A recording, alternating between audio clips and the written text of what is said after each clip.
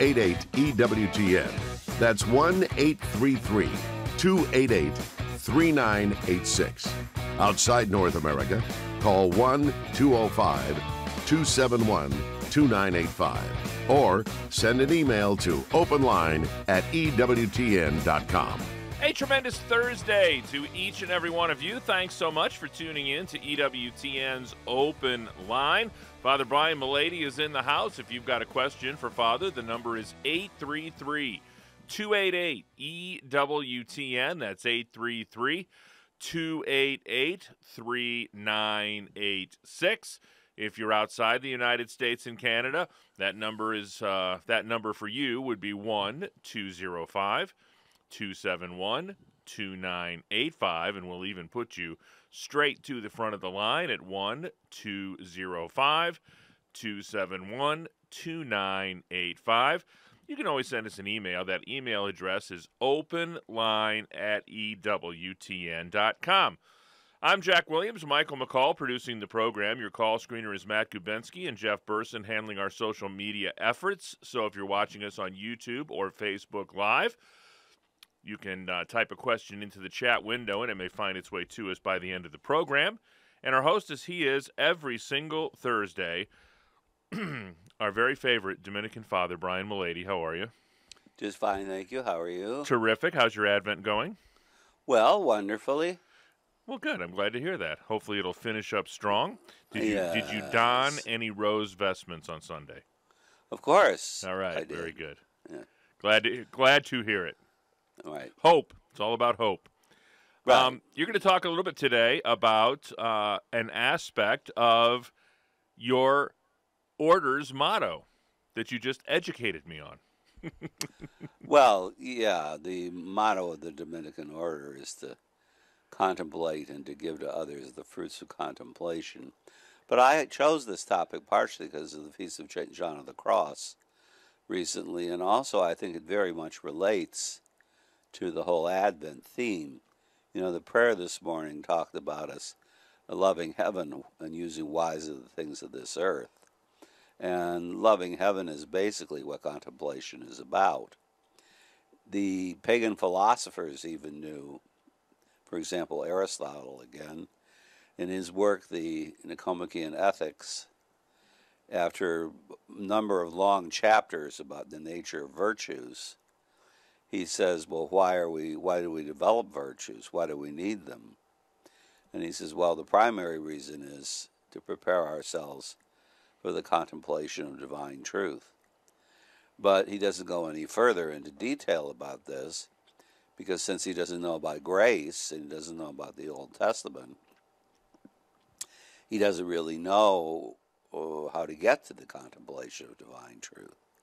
And so he kind of goes away sad, like the fox before the grapes, who sees the grapes are delicious, but he can't reach them. Remember the old Aesop fable. Well, we can, and it's because Christ took flesh that we can. Christ is our conduit to contemplation of God, and also to entering deeply into union with him even while on earth, to prepare ourselves for heaven. The Christmas preface says, in him we see our God made visible, and so are caught up in love of the God we cannot see. Contemplation is the subject matter, basically, of treatises on the spiritual life. And you will know it in the Second Vatican Council, they had a number called the Universal Call to Holiness in the Lumen Gentium. The reason is because for 400 or 500 years, following the Protestant Reformation, there had been a very strange idea that partially grew up in Catholicism, and it was a kind of Catholic version of Protestantism, and it's the heresy of Jansenism. And Jansenism was a very insidious heresy because it manifested itself as a strict observance, return to religious purity.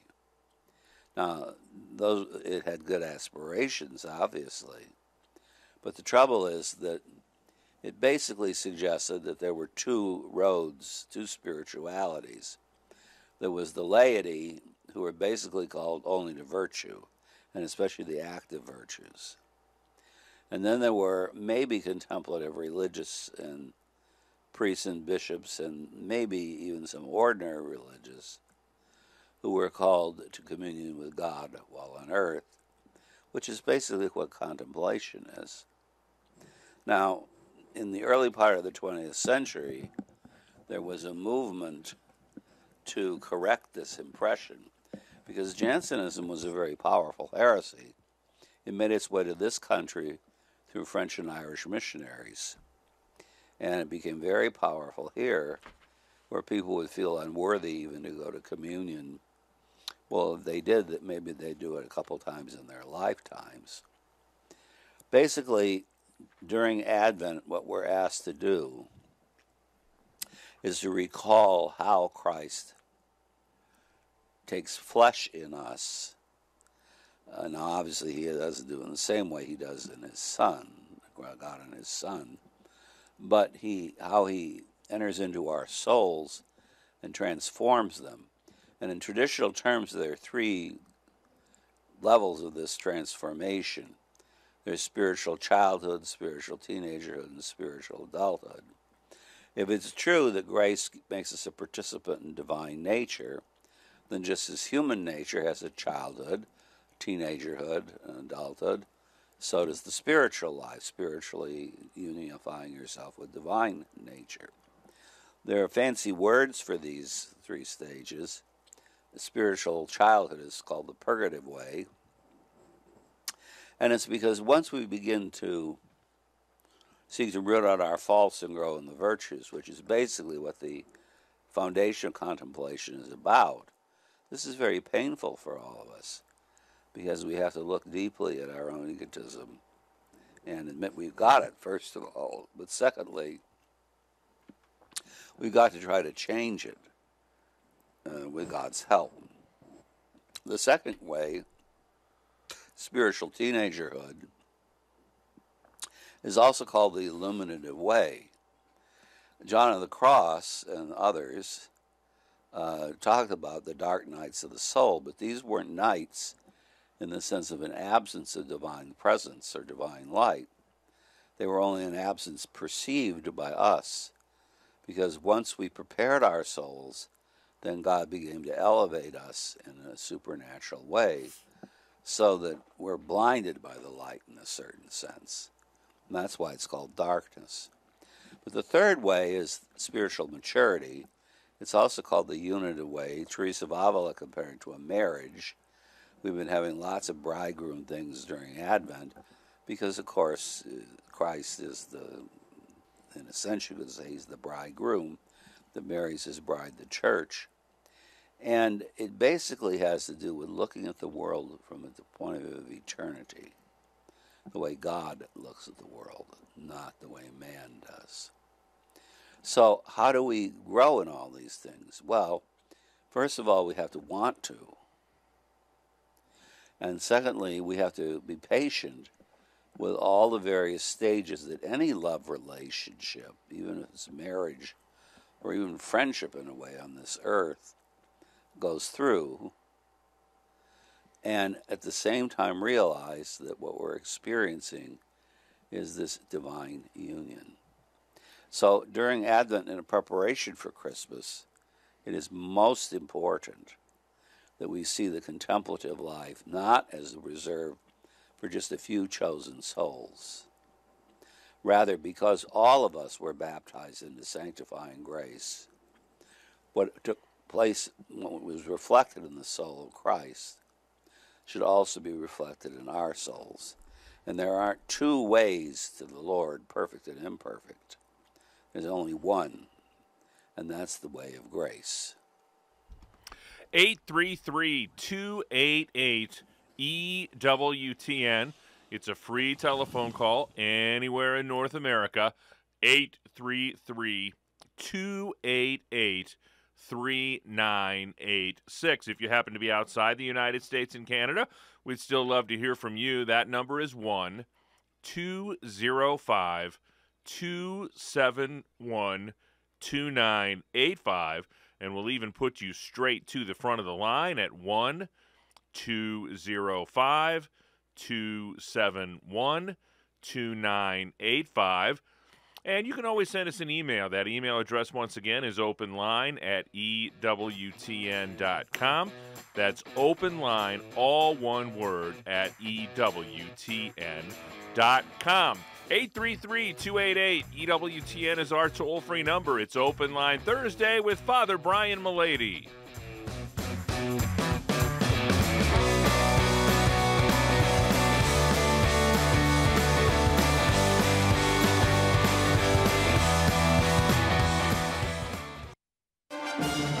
The most original and exclusive Catholic content is on EWTN Radio.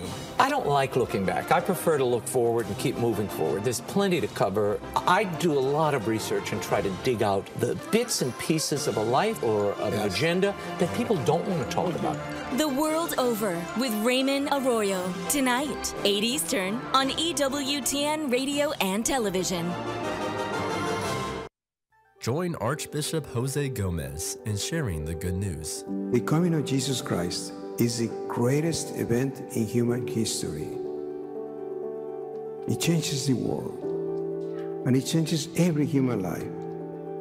But God prepares this great event in the quiet lives of ordinary people.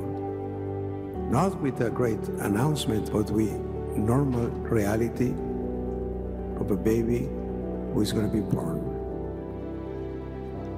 God works in mysterious and hidden ways, through the small, through the weak, through those who seem insignificant in the eyes of the world.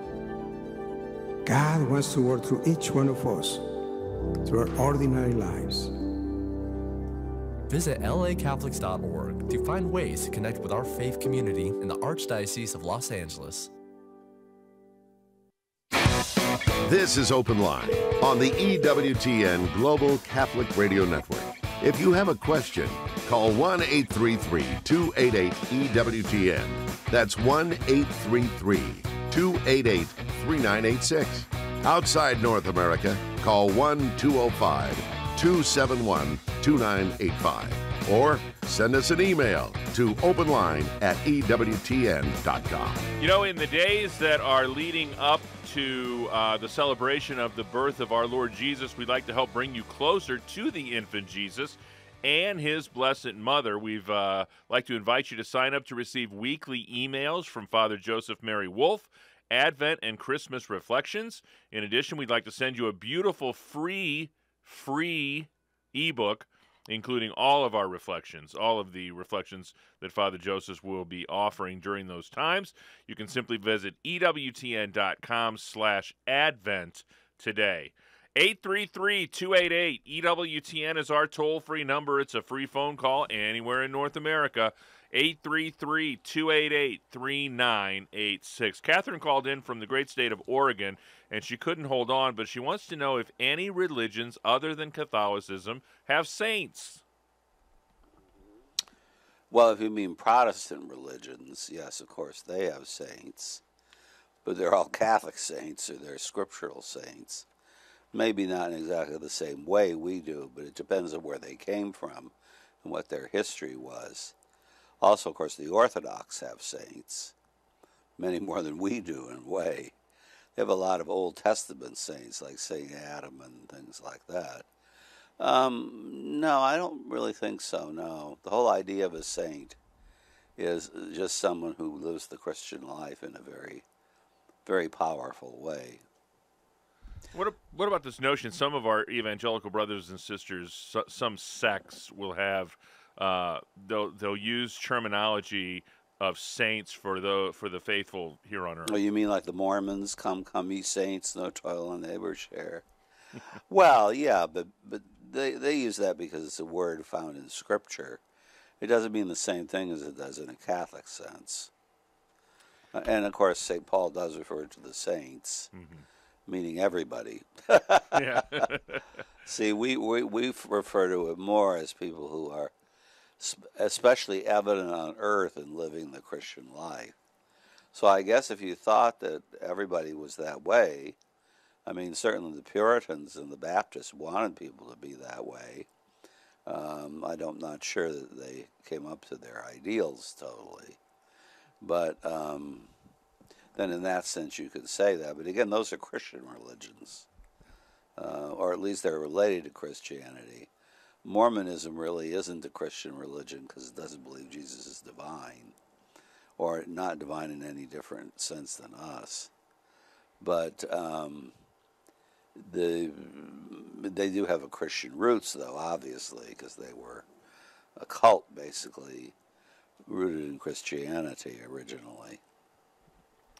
833-288-EWTN is our toll-free number. Pick up the phone and give us a call at 833-288-3986. Drew writes in, if God is the first effect, how is it that evil entered the world if there was only good before him? Did he say God is the first effect with an E? That's right. No, God's not an effect. God's a cause. God's a cause. He's not an effect. Creation's the effect. And the reason creation can experience evil is because it's not God. So it's not guaranteed that it will produce good. It may, and also in a physical evil sense, which really is a moral evil, what's good for one thing is bad for another. So the lamb's existence is good for the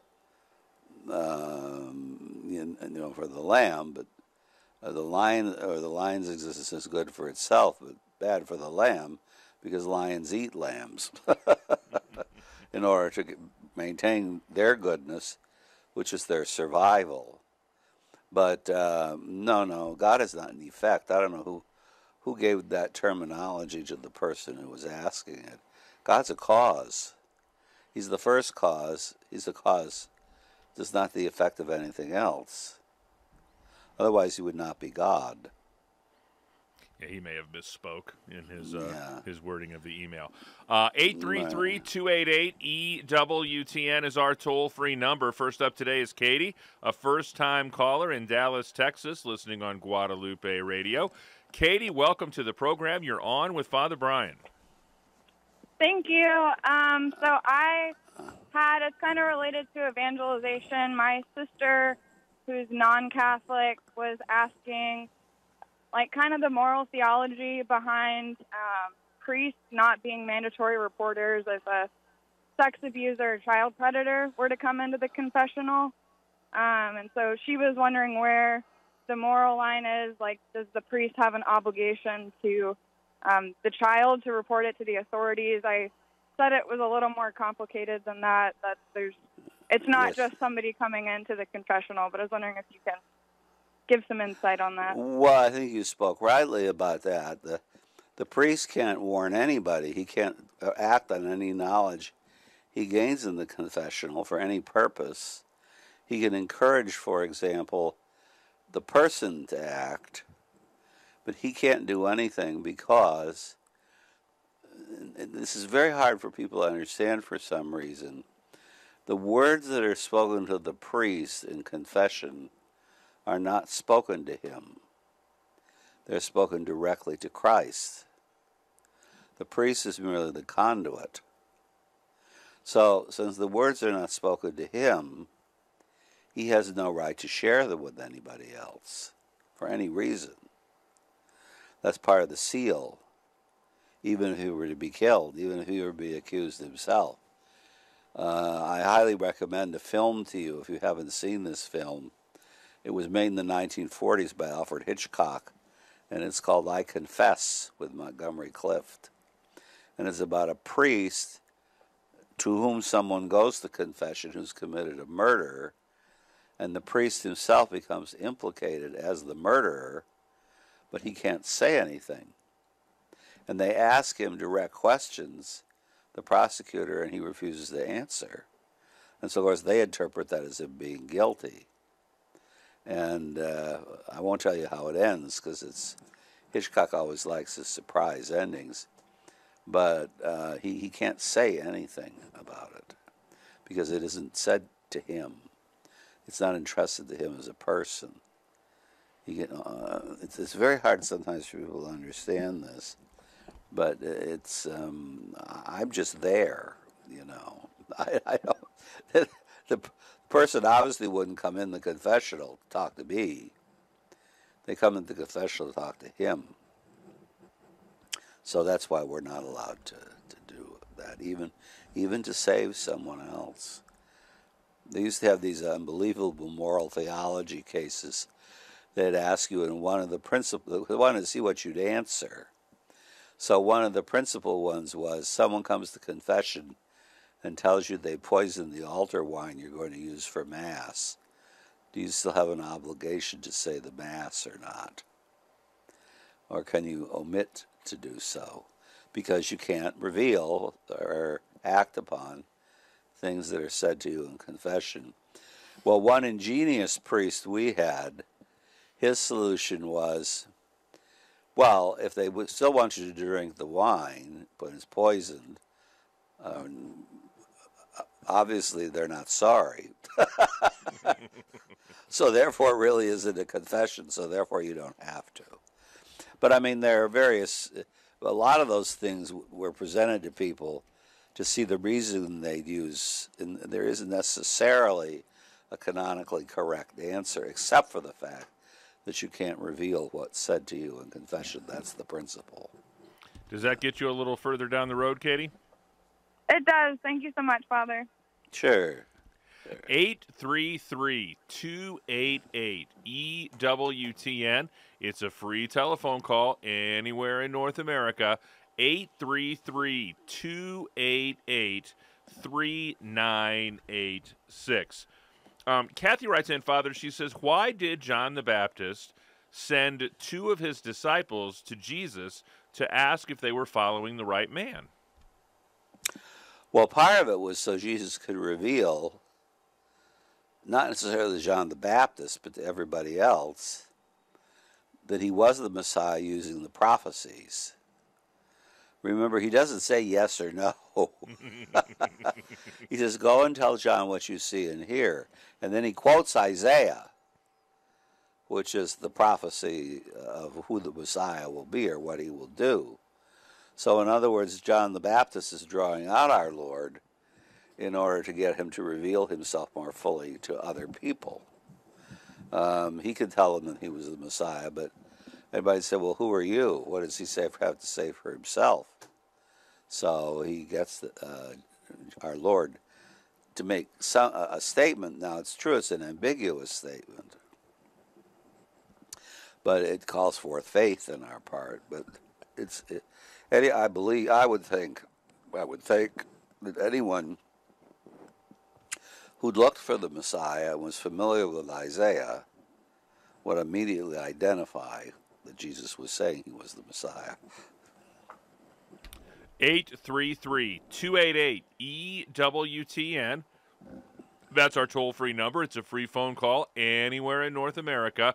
Pick up the phone and give us a call at 833-288-3986.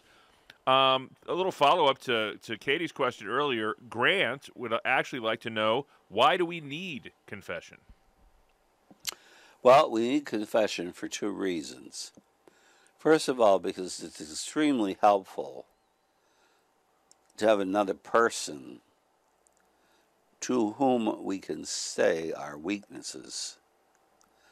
The famous psychiatrist Carl Jung, who was not Catholic, used to say in the 19th century that Catholics suffered less from neurotic psychiatric issues than Protestants did.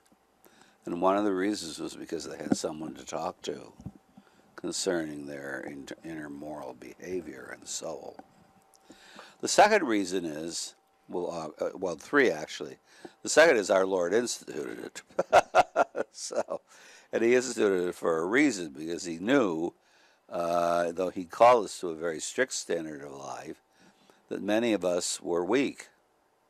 So we need constant reaffirmation of this through forgiveness of the sins. And then the third reason, actually, is that we don't just have in Catholicism a Jesus and me relationship.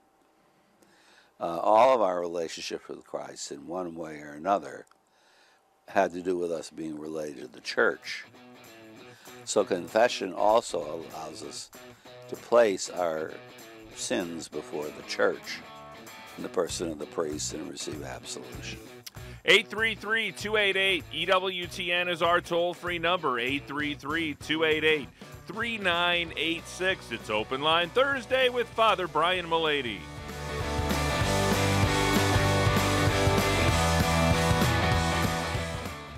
It's an EWTN radio tradition, the 48 hours of Christmas. All day, Christmas Eve and Christmas Day. Special programs, music from around the world, and more. The 48 hours of Christmas, starting Christmas Eve morning only on EWTN radio. To ask, why should I pray, is the same as asking, why should I raise my mind and heart to God, since that's what prayer is. But when stated like that, it's pretty obvious. We need to pray because God is He to whom our minds and hearts are ultimately directed. Union with Him is our ultimate destiny. Without prayer, we lose our direction to God as our ultimate end, and thus set ourselves on a path that leads back into the slavery of sin. This is Father Lawrence Liu. In the name of the Father, and of the Son, and of the Holy Spirit. Amen. Let us commit ourselves to the Blessed Virgin Mary, she who is the bearer of all life, Christ Jesus Himself. And we ask the Blessed Mother to help us to be compassionate, to be courageous, but also to tell the truth as we strive and fight for an end to the evil of abortion, as we fight for the sanctity of all human life, from conception till natural death. Lord, give us strength in this struggle, in this time when we have to struggle against the civilization of death. Help us to build a new civilization based on your resurrection, one that will be filled with light and that will value life above all else. We ask this in your holy name, in the name of the Father, and of the Son, and of the Holy Spirit. Amen. Hi, this is Cy Kellett, host of Catholic Answers Live. Join us today for 2 hours of questions and answers about the Catholic faith. Catholic Answers Live, 6 p.m. Eastern on EWTN Radio. Now back to EWTN Open Line. This is Open Line on the EWTN Global Catholic Radio Network. Big shout out to Burlington Divine Mercy Association at 98.3 FM in Burlington, Iowa. They're celebrating 19 years as an EWTN affiliate. Congratulations to Joe Spillane and his whole team from your friends at EWTN Radio. Couple of open lines for you and still time for your calls at 833-288-EWTN. That's 833-288-3986. Next up is Evan, a first-time caller in Westland, Michigan, listening on Ave Maria Radio. Evan, you are on with Father Brian Mullady. Hey, Father. Hey. Hey, my question is a follow-up to a previous email question. I think what the questioner was asking, and I am wondering also, is if about the cause and effect, if God alone is perfect and there's nothing better, and God is in need of nothing, why would God create anything?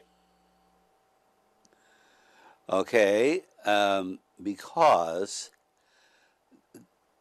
being infinite and eternal, God wants to share His life, His infinity, His eternity, insofar as other beings are unable to participate in it by creating the world.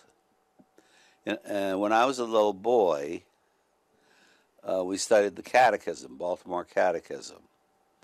And the first question was, who is God? And then the second question was, why did God make me? And the answer was, God made me to show forth His goodness and to make me happy with Him in heaven. So in answer to your question about the universe in general, the first part of that is important. because good is diffusive of itself. Someone who's really good and infinitely good and perfectly good means they're also infinitely true and infinitely loving. And they want to share from love that goodness with other things. Well, in order for them to do that, those other things have to exist. And so God created the world as a fruit of divine love, so that the world which came forth from God, in a more philosophical sense, if you're into that, Thomas Aquinas would put it, as diversity came forth from unity, so diversity seeks and is attracted by nature to return to unity by a kind of dynamism. So in other words, when acorns fall from the trees, even though they're in a low-level sense, seeking to return to unity with the Creator. And that a desire to return to the unity with the Creator is made more and more interior, depending on whether the being itself has more intelligence and more self-consciousness and more freedom. So the least likely to return to unity are just two material objects, two stones. They have a unity or a dynamism, like even by gravity, but one interferes with the other and it can't be fully realized. The next would be the plants. The plants synthesize various elements, and there's destroy them to take them in and create cells. And then, of course, you have the animals who create even more unity from the diversity of the things that they experience. And then finally you have man, who is able to unify himself with the whole world because he's able to know the infinite. But it's a knowledge that can only be fulfilled when man's soul is elevated through grace to experience true unity with the infinite. So it would be impossible for the universe to totally realize itself unless it could return to union with God through grace in man. And so that's why we stand in the middle of creation. There's a famous quotation from a book of Neoplatonists in the early Middle Ages. Man stands on the horizon of being, in the middle of creation, between flesh and spirit, between time and eternity. All of time is synthesized in us, and we, unless we experience union with God, creation is frustrated. So we need grace. Otherwise, the whole of creation, as St. Paul says, is groaning and waiting to be set free. And that includes our bodies. And this is a prelude for John Paul II to talk about what he calls the redemption of the body in his theology of the body. 833-288-EWTN is our toll-free number, 833-288-3986.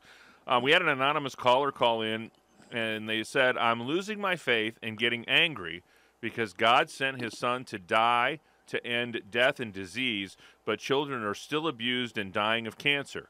Please explain this and help me get my faith back. All right. Look,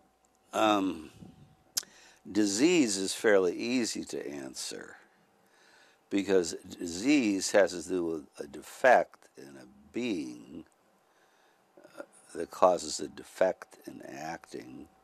And it basically comes from the fact that physical beings are not infinite.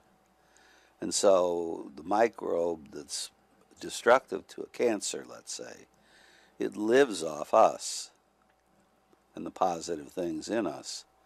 A powerful medicine, in a sense, does the same, only it helps to heal us. But when it comes to moral evils and people doing moral evils on each other, God only is in no sense the cause of either of those. But in moral evils, it's defect in acting that causes the defect in being. So in other words, the real reason the will exists is to do good. If we use it because it's free to do wickedness to others, that's not God's fault. It can't be put up to him. That's our fault, and we need to admit it. If we admit it, then we save our souls. If we don't admit it, and we die in such a state, then nature and grace disagree, and we're personally forever frustrated in what we've done. Next up for us is Rockwall, Texas. Kevin is in the Republic of Texas, a first-time listener, answering, how am I doing? Listening on the Amazon Echo. Kevin, welcome to the program. You're on with Father Mullady. Hi, Father Mullady. How you doing today? Okay.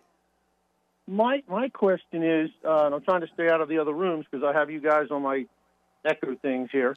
I have a dilemma that because I am a Catholic, I was baptized Catholic. My mom wasn't, didn't raise us that way. My dad, they were separated. But I can't try to have a belief as how come Catholics have a double standard towards Masonry when the Shriner Hospitals and the Scottish Rite Hospital do so much? And if we support them, then how is that against church? Because that's 100% supported by Masonic Masonry, which is 100% Christian with a Bible on the altar. And you can go to countries all over the world that are Catholic. And I just don't get that why is there such a huge deal against Masonry in Catholicism? Well, Masonry is not Christian. It's only Christian in Christian countries. It's Muslim in Muslim countries and Buddhist in Buddhist countries. And you don't really have to believe in anything exactly except a higher power. Also, it denies it's a deistic religion. In other words, it denies the divinity of Christ. I mean, it may hold that Christ was a nice moral teacher, or as Thomas Jefferson did, that Christ was a good philosopher. But you remember Thomas Jefferson wrote a gospel in which he took out all the things that had to do with miracles and signs and all that and just made Jesus kind of what would you say, a good 18th century thinker who taught reasonable things. Not a redeemer. See, that's the issue. Not a redeemer. Because we solve the problems ourselves. That's what the whole meaning of Masonry is, the trowel and the whole thing. We solve the problems ourselves through better technology. It's an 18th century philosophy following the Enlightenment. Also, the Enlightenment built lots of wonderful institutions, but not very few of them were Christian as such. Now, they may have been in Christian countries, but as such, very few of them were interested in Christianity. And they solved all kinds of problems with diseases and all that business, which were all good things. But unlike the Freemasons are anti-Catholic. The one church they had difficulty with was Catholicism, because we maintain that Christianity is a unique religion, not just a nice religious philosophy. And we also maintain the supernatural origin of the church and the sacraments, and how sacramentality is necessary in order for us to go to heaven. Well, the Masons, they don't talk that much about heaven because they really want to solve the problems here on earth. That's their point. Now, again, that doesn't mean they don't do wonderful things. Some ways I'd much rather have a building built by a Mason than by a Catholic. For some reason, the Catholic buildings tend to fall down. But that's neither here nor there when it comes to judgments about religion. And it's true that there are countries like the United States where they're just presented as nice people who build swimming pools for poor kids or found hospitals. But you may recall it wasn't always that way. In the 1830s and 1840s, the know-nothings, they tried to take over the country and the government. And the United States had to resist them. All right. And in Latin America, they're definitely anti-Catholic. Calles and all those Mexican dictators, they were all Freemasons. The ones that hung the Catholics with the telephone poles, all Freemasons. So please don't canonize Freemasonry. I admit it's done some wonderful things, but on the other hand, when I was in Rome in the 80s, the Italian police had a huge, massive drug raid, and they found all the drugs in the basement of the Grande Loggia, the Grand Lodge in Palermo, which is, is the Masonic lodge. So that's the reason Catholics can't be Masons, and we condemn Masonry.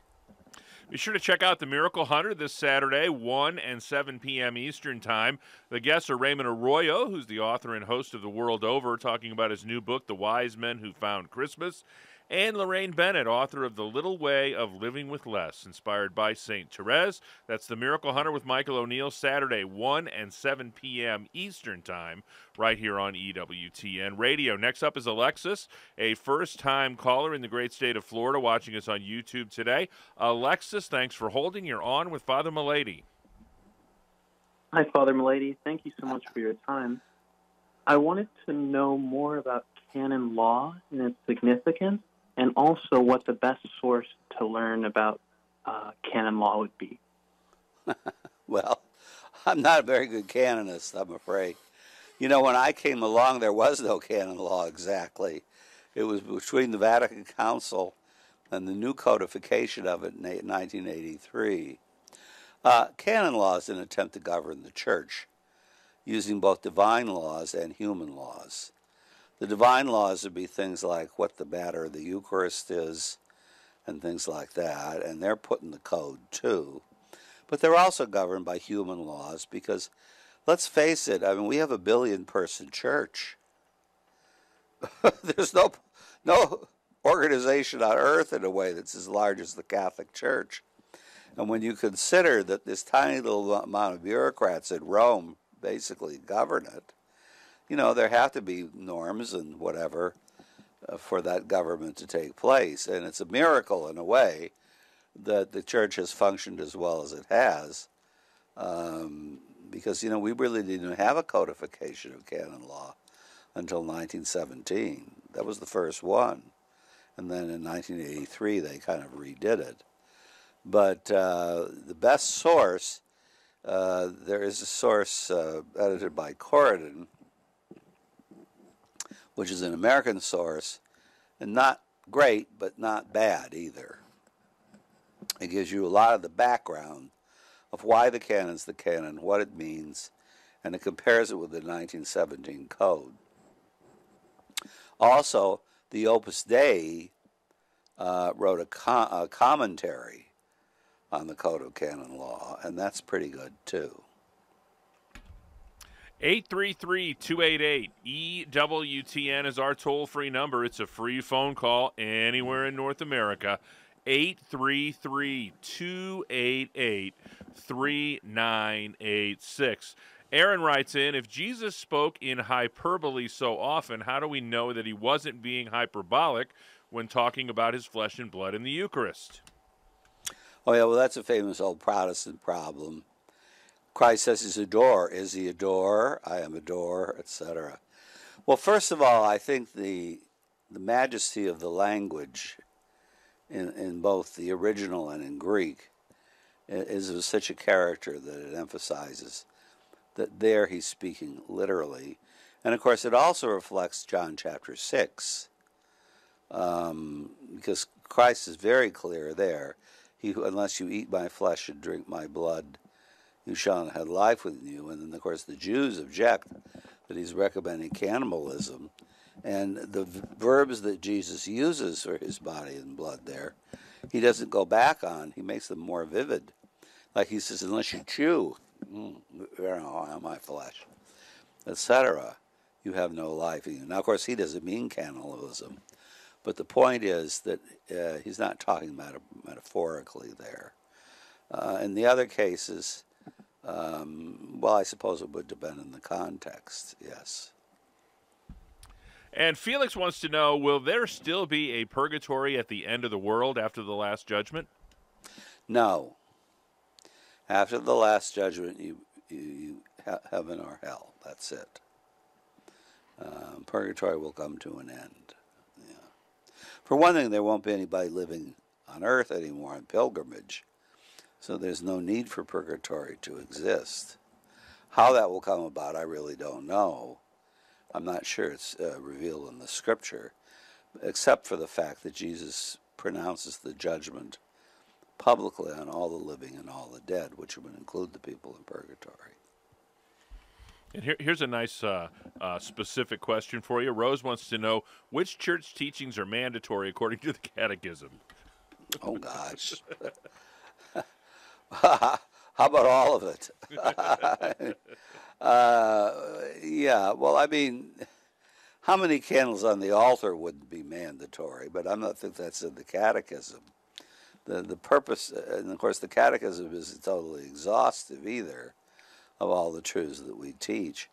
Remember, it's a billion-person church. It's been in existence for 2,000 years.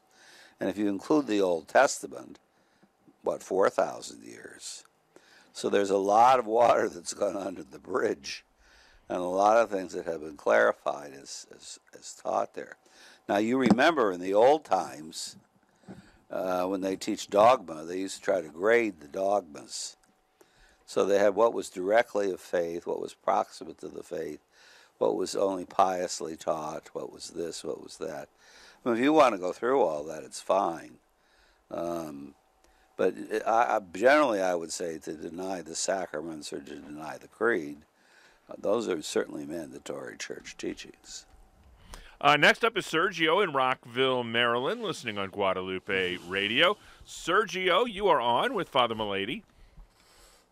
Hi, Father. I hope you're doing well. So my question is a very sensitive question.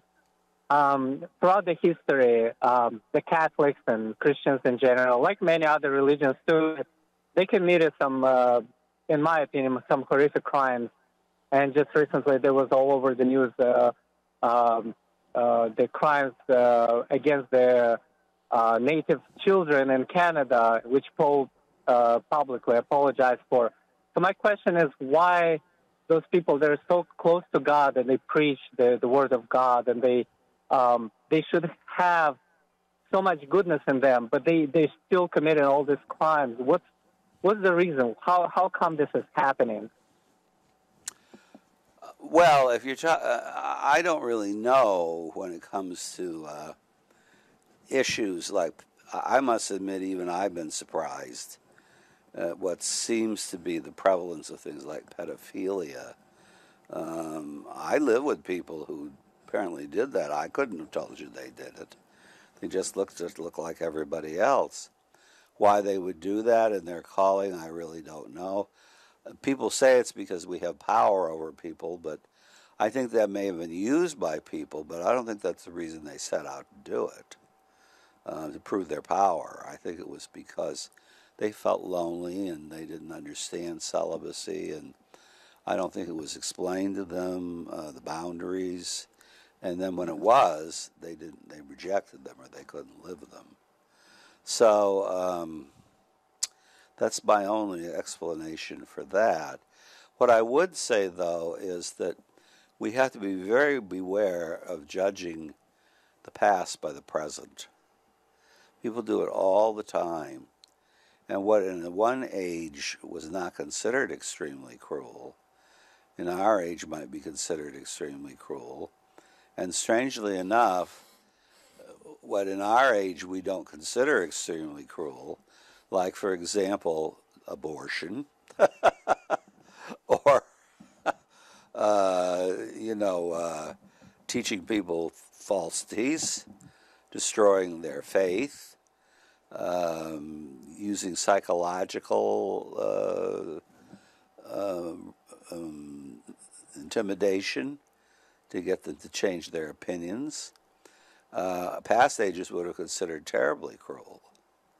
So it's very important not to judge one time, place in history and what meant something to them in the same way as you judge it today, or vice versa. 833-288-EWTN is our toll-free number. Marion would like to know, when Jesus Christ died on the cross, his divine self didn't die. How could his body and divinity be separated for 3 days? Well, the body is joined to his divinity, and don't forget his soul, right? Both were separated. The divine soul and the body aren't the divinity. Remember, they are joined by the person of the Word in hypostatic union. So they didn't. Both of them preserved their unity with the Godhead. In other words, the soul and the body, but they didn't preserve it with each other. And so the body went to limbo of the just, and the soul went to the limbo of the just, and the body went to the grave. And then when Christ rose from the dead again, they were reunited. But they weren't separated from the divinity, either one of them, but they were separated from each other. And so there was no human nature for 3 days after the crucifixion. If God is unchanging, then how could he change and become man? Joanne would like to know. Oh, that's a very interesting question. And according to St. Thomas, nothing changes about God at all. What changes is the world. So before, we were called to be united to God in nature, and that's still the case for all the rest of us. But by a miracle, nature was united to God in person.